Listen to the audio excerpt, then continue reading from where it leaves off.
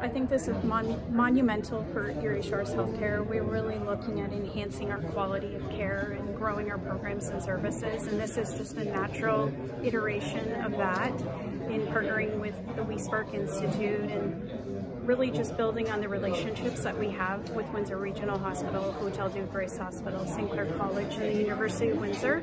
So it's a natural progression, and it's really important for our hospital as we look at best practices and enhancing our quality of care.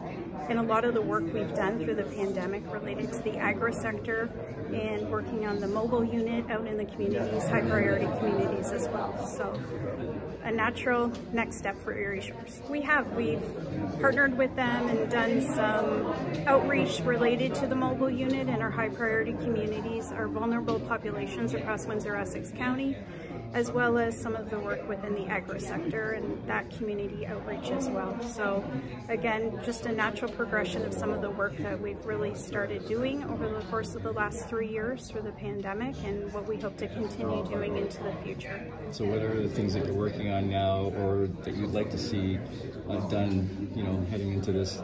I definitely think Erie Shores is looking now more strategically at our long game and looking at how we can bring research inside the hospital, not just on some of the projects we've done externally, and that's around different research that's happening with physicians across Windsor-Essex, some of the initiatives within the WeSpark Institute, as well as looking at quality and process improvements in the organization as well, and leading some of that quality improvement.